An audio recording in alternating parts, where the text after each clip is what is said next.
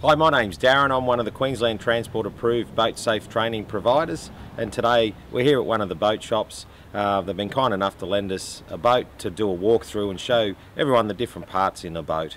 We're going to start here at the front of the boat, which is called the bow. We have two sides in a vessel. We have the port side being left hand side, we have the starboard side being right hand side. You'll notice here up the front here we have the rego numbers. Rego numbers in Queensland, minimum height of 200 mil. They do actually go both sides, and they need to be a different colour to the craft. Also, you'll see here the registration label. It goes exterior port side adjacent to the rego numbers.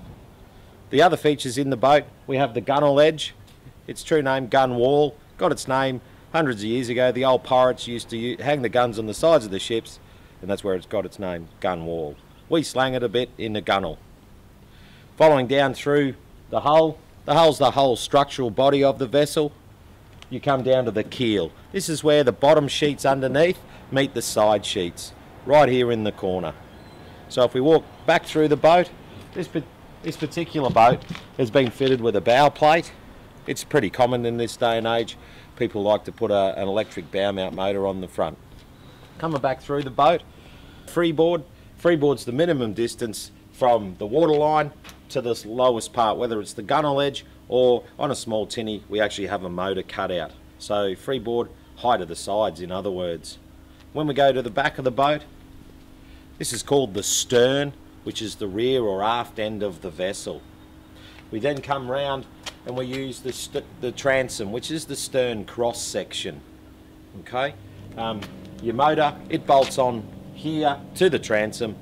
You should always check your boat, especially an old fiberglass hull. They were notorious for rot in the transom. The motor pulls out, the boat sinks, you've got a problem. So here we have the outboard. I like to make sure that I start it before I leave home to make sure that the battery isn't flat and that it pumps water and that everything's intact. One of the big things you need to make sure is that your locking nut's tight and the tabs are bent over so it can't undo. Other outboards have pins through them, a shear pin. You'd want to make sure that that hasn't got any damage and it's in good working order. I always like to spin it, make sure nothing's been caught in there, and you're probably good to go. Probably worth always lifting the cowl off, have a visual inspection. Underneath the engine, you can see that looks in really good condition. Being a 4-stroke, nice quiet, smoke-free engine. Pull the dipstick out, just like your car. You'd want to make sure the level's full, which it is. Overlook, make sure everything's intact. I always like to check that the steering's okay as well. It's quite common if you don't lubricate with some oil that the steering's locked up while it's been sitting in the garage. All the salt water sticks to the steering, goes inside, locks down, jams the steering. You go all the way to the boat ramp to find that it's seized. So if you do all these checks, be good to go. So one of the most critical things that I see people forget to do before they put the boat in the water is put the bungs in. 2 bungs on this boat. If you notice, we just put them in nice and tight. Once they're in, it's pretty hard to forget. I always like to run a motor support bracket. It gives the motor full support while you're towing down the freeway. It just clips under there. You bring it down, you make sure you put it on the water pickups so you don't bust the wings off the gearbox. Nice and tight there. Little locky strap's always a good friend. And we're good to go. Okay, so now we're going to get in the boat. We're going to talk about some features that are internal ones on the boat. Up over the ladder. In through over the transom.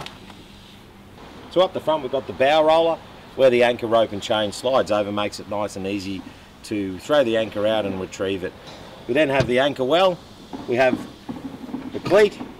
It can be 2 horns as displayed, or it can be actual cross. So this particular boat's got a nice big front casting platform to stand up and cast and retrieve fishing. It's also got some good storage. So while we're here, let's talk about the safety gear. It needs to be in a nice, easy, ready, accessible place.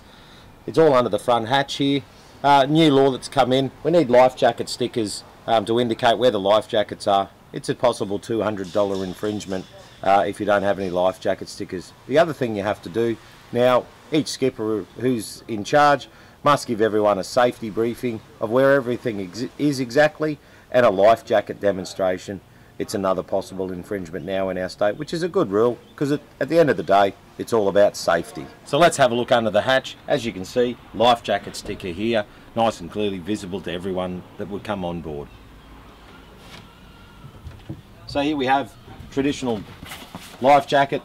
This is a Type 1. You need to make sure that you check that it has the official Type 1 stamp, weight category to suit the correct person, and an Australian standard. You can't put adults in kids sizes and kids in adults. We've got a couple of jackets there. We've also got a container here. This has got a V sheet in it, which is a distress signal. It's also got a mirror. We've got a spare piece of rope. We've got a spare anchor. We've got a nice first aid kit. We even have a drogue. If we were broken down, it'd slow down our rate of drift. It's another form of anchor. Certainly won't hold you in the one spot, but certainly slow down the rate of drift. Not a bad thing to have if you're in a breakdown situation. The last couple of items we've got is a paddle. Good idea to have a paddle. You know, certainly in this size boat, a little bit hard to paddle anywhere, but you could certainly fend off rocks, oysters, you know, anything that might cause damage. This boat's actually got a fire extinguisher in it. The white band, powder type for fuel, oil and electrical fires, is the requirement only if the boat's over 5 metres. This is only a 4.7 metre boat. It's not really a requirement, but hey, if you got it, you got it. How bad can it go for you? Make sure it's in date. If you've got a fire extinguisher, when it's a requirement, it is part of the law. This boat's even got a knife. It's in a protective cover. It's a good idea to have a knife, I think, on board. Sometimes, you know, if you're dead set, couldn't get that anchor up, you might have to cut the rope. Not preferable, but hey, it's always a good handy tool to have on board and have it in a nice safe place away from anyone. So here we are sitting back in the helm's position. The helm's position is the driver's position. So whether it's a forward steer or tiller steer or even the rudder on the yacht, that's called the helm. Some key features here, knowing all about the helm is kind of critical. Everything in a nice, easy, accessible place where you can get hold of it. So let's have a look and run through a couple of things. Obviously we've got the steering wheel. Make sure it's nice and soft and that, and it hasn't seized up as we talked about before. We've got a sounder here to tell us how deep it is under the boat. Over here we've got speedo, we have a tacho, we have our fuel gauge. Kind of important. You'll notice in most boats the fuel gauge isn't a constant holding position. It flickers up and down with the surge in the fuel tank. It doesn't have a delay in it like a car. We have the engine hour meter here. They actually work off electrical current, so if you left the key on overnight, it'd click its hours over. It doesn't work off the actual engine running. We then have our 3 switch panel here in this particular boat. We have the navigational lights, which we'll talk about in a sec. We have auto bilge with manual override. We also have a live bait tank in the rear in this model. We have a spare switch here as well. We have the VHF marine radio, channel 16 for emergencies anywhere in the world. Obviously if you're in trouble, it'd be good to go and do the Marine Operator Certificate of Proficiency, the marine radio license. Knowing the language, what to say, when to say it and when not to say anything is really critical in a rescue. We then have the controls. You'll see it locks into neutral. To put it into gear, most gear sticks have a button. You must depress the button, push forward, it locks into gear, and to accelerate, you just keep pushing forward. To pull it out of gear, a flat hand required, pulls back, locks into neutral position. If you grab the button, it selects reverse gear, never seems to go good for any gearbox. So to go to reverse, obviously pull the button up, slide it back and accelerate back there, flat hand forward. Obviously we have the key. We also have, most critical thing I think in boating is the safety lanyard. You know, a good safety tip is obviously if you're driving, if you wear this safety lanyard, have it clipped to yourself. If you ever lost control and fell out of the boat, that'll actually pull and it kills everything. So the boat doesn't end up driving itself to Fiji or into any other vessel on the water. So safety comes first, it's a good tip. So here we have the traditional anchor light. Must be used between sunset and sunrise or any time of reduced visibility. 360 degrees visible is the law. Okay, so here we have our battery. Marine grade quality battery, always a good thing to have. Make sure it's charged. I always like to charge them, put them on charge before I go. That way I know it's got full capacity. Let's have a look at the battery switch just behind the battery box. I'll pull it out for you. So a good tip is to make sure that you turn it off when you finish with the boat after you've washed it down and flushed it out. Turn it to off. If you've got a little CTEK charger, it's not a bad idea to leave it on charge all the time, and that way when you come out to use your boat next, it's already got its full charge in the system. We also have here the fuel water separator filter. It's always good to check. Make sure you replace that regularly when you have it serviced. We have a primer bulb. I'd always make sure that I tilt the primer bulb up, and it actually is up and down, because when you squeeze the fuel through, the primer bulb works when it's sitting up. When it's sideways, it actually only works half as good. So make sure you prime up the fuel, battery's on, then we're ready to start it when our pre-boating checks. So now we're going to talk about the draft of a vessel. The vessel's draft is from the waterline, so let's go from the chine and we'll measure down. I would give that approximately half a metre. If you work on an outboard, on average about half a metre of draft. It's measured to the lowest point, whether it's the hull, the propeller, or another reference point on a yacht like the keel.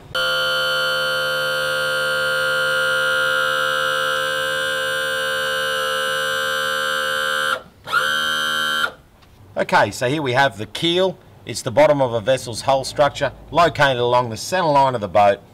On a yacht, you'd have that great big thing that hangs down. Its true job is to be a counterweight to stop the pressure of the wind rolling the boat over. On this boat, it's only 1 inch keel, nice and easy, slicks through the water. So here's our front running light on the starboard side, being a green light, must shine forward from the angle back 2 points aft of beam, right round to dead ahead. That's the law. It's 112.5 degrees. So if you're fitting nav lights, make sure you have your angle right. Make sure you use them between sunset and sunrise, or any time of reduced visibility. The starboard light and the port light must be used when the boat's not at anchor or aground, whether it's drifting, sailing or powering. Red and green lights must be on. On a power driven vessel, you leave the anchor light on 100% of the time. It never actually goes off. The most critical thing in having the angles right on your lights in the arc of display is so you know actually which way the vessel is travelling. So if you're looking straight ahead at a boat that's coming at you, you would see red and green to indicate dead ahead. If you can only see the green light, obviously you've got to be on the starboard side, and if you can only see the red light, you're on its port side. So once you've done a run through and done all your pre-checks on the boat, it's wise to always have a look at the trailer. Make sure when it's hitched on to the car that you actually lift the button up and make sure it's down. I always like to lift up and double check, make sure it's nice and secure. We run a safety chain, always make sure it's got a nice shackle to a fixed point on the car. That way if it unhitched, the law says that you must run a safety chain. We have a braking system on this particular trailer. You can use a park brake at home, or if you just lift this up, flip it back, when the car slows down, that pushes back and activates the brake. We have a reversing lock to stop the brakes from being applied. Just flip that over, only necessary if you're backing up a hill. Coming through, always make sure the boat's nice and tight on the winch. If it's rattling, what it'll do is rattle the trailer loose quite easily. Always make sure I've got good tyre pressure. You know, around 50 psi in these light truck tyres on a brakes trailer is a good indication for air pressure. Always like to jack the trailer up, spin the wheel. If you can hear it noisy, the bearing needs to be replaced. Once hooked on, trailer lights fitted up. We'll then come back. We've got a good set of LED lights here. I'd always check that my trailer lights are working correctly by the law. Okay. And on a final note, we've got some tie-down straps here to keep the boat on the trailer and supported nice and firm. It's a good tip to have them. You'll also see here we've got the transducer, which the sounder picks up the depth from. You always want to be careful putting it on and off the trailer, so when you back the trailer down, make sure it's deep enough that it doesn't snap that off. It's going to cost you money. So if you're unsure about how deep to back the trailer in, here's a good indicator on this particular trailer. I always like to use the rear supporting skids as a good indicator. I like to back the trailer down just so they're touching the water, so the boat's deep enough so it won't damage any of your transducer brackets or hit the bottom of the outboard. Another good indicator, if we go to the front, towards the front where the wheels are. On here we actually have a front step. I always like to have that about an inch above. People worry about putting the bearings in the water. I think bearings and trailer lights are just consumables. This is part of your pre-boating checks, making sure that the bearing's not failing. I'd rather replace a set of bearings annually than actually damage the boat by not putting it in the water deep enough. It's a really good tip for your wallet. Okay, so to flush the motor out, nice easy set of muffs, about $10. Makes it life real easy. You'll notice here on this particular gearbox, instead of having the water pick up central, they're actually slightly forward. So a bad mistake people would find on this particular gearbox is they put them on from the front, but the gearbox tapers, so while you're actually standing at the side, they can slide forward and actually cause engine damage. So these actually need to go on from the rear on this particular motor, over there, cover the holes. We trim the motor down, make sure it's nice and level.